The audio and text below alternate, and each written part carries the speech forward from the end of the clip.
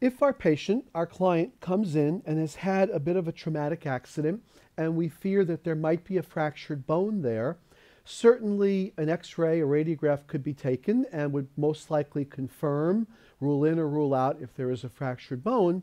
But if we want to have a bit of a sense whether or not a fracture is present, we can do a very simple little test called the tuning fork test. So what we do is we take a tuning fork, and I'm going to show the fifth metacarpal as our example bone here, and I make the tuning fork vibrate, and I press against her. If there's no pain at all, then it's very unlikely there's a fractured bone there.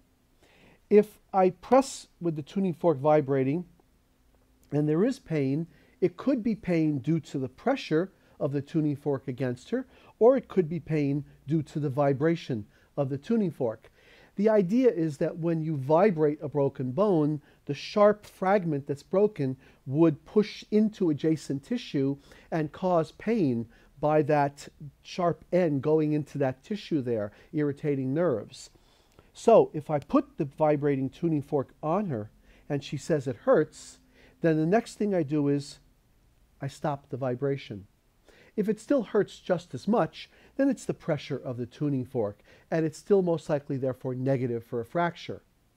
But if this causes pain with the vibration, and it does not cause pain when I stop the vibration, then it was most likely the vibration that caused the pain, and that's a positive for the tuning fork test showing the possibility of a fractured bone.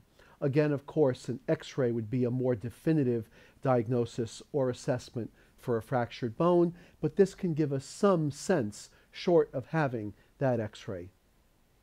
If you liked this video, know that it is part of our video streaming subscription service. Click the link below for more information and receive a free ebook when you sign up.